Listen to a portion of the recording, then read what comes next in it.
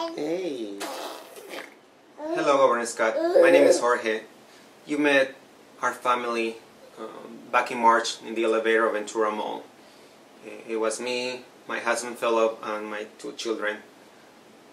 You told us that we had a beautiful family and you congratulated us for it. You also joked with Philip about his haircut, that you and him had the same haircut. Well, Governor Scott, probably at this time you're wondering where Philip is. Philip passed away a few months after.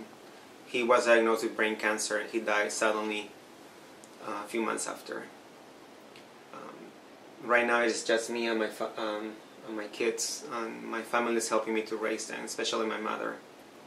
Philip and I got married last year in New York City after 15 years of being together, hoping that our marriage will be recognized in Florida one day. That never came true.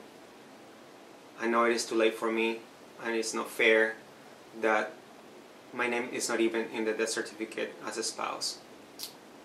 I ask you to please, Governor Scott, to lift the ban on same-sex marriage so other couples cannot go through the same worries I'm going through at this time.